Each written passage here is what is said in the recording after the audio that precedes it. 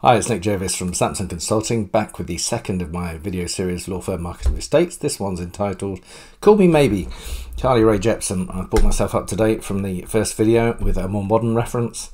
And what we're talking about here is how you get your prospect from a cold visitor to giving you their contact details. One of the most important things your website does for you.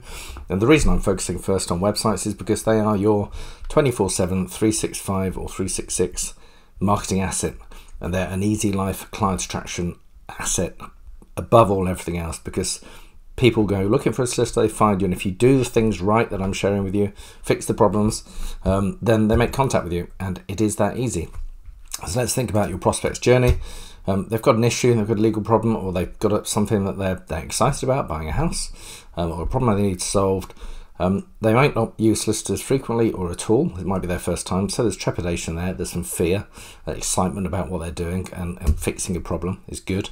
And your job on your website with your website content is to calm them down, reassure them, give them the confidence to show that you're the expert and to win their trust. And if you do that, you're going to win the instruction, you're going to win the inquiry, and then it's up to you to convert them with what I call my meaningful conversation. You'll win the instruction unless you do this. You just put a massive button there that says request a callback, or even worse, says book a consultation. Is there anything more fearful than that? Sounds horrible. Who do you consult with? Normally, it's a medical issue. It's not very pleasant. Dentist, doctor. And I see consultation a lot. What you're trying to do is get someone to contact you, and you want to keep the dialogue going. On my mock site, we've got a lovely big get in touch button. And we've just told them who we are and what we do, not very well. So that is a major problem. If you're just at the moment using call to action buttons, request a call back, submit inquiry, make an inquiry, book a consultation, then you will be losing leads badly. And I want to show you how to fix those leads. You've got to talk to your solution as a human being. Carry on the dialogue that you've been having in your content to this point.